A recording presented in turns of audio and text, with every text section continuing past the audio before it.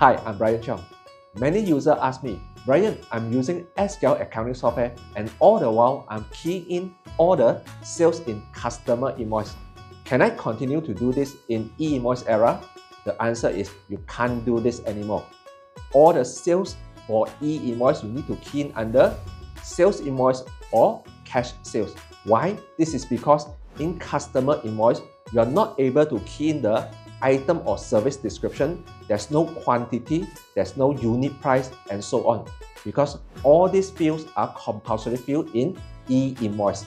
So that's why you need to key in your sales in invoice or cash sales to do e-invoice through SQL accounting software. So remember this, unless you have another system or another way to do e-invoice, then of course you still can continue in customer invoice.